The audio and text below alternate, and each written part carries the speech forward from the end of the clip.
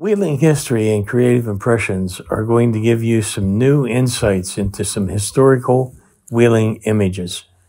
Here was one of the Wheeling staples, Thom McAn shoes. This first picture is looking east, kind of east, on 12th Street, looking at the side view of Thom McAn's. This next, you can see a little bit of the McClure Hotel with the old facade in this picture.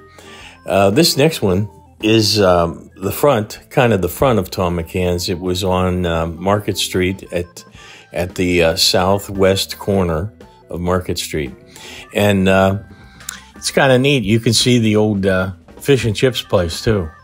In that one building there's probably like, I don't know, if you look at the side and the front, there's probably 6-8 businesses right on the first floor, not counting what's on the second and third.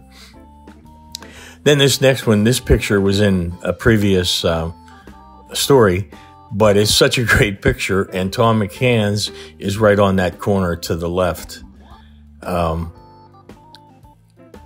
forget the name of that building, but it had a lot of businesses. There was a photographer upstairs. This was just a great corner in Wheeling, 12th Street.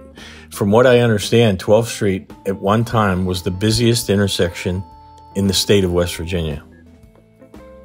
That's kind of unique. I hope you liked this story. And if you like what we're doing, please like, share, and subscribe to our channel. Please visit our website at wheelinghistory.net.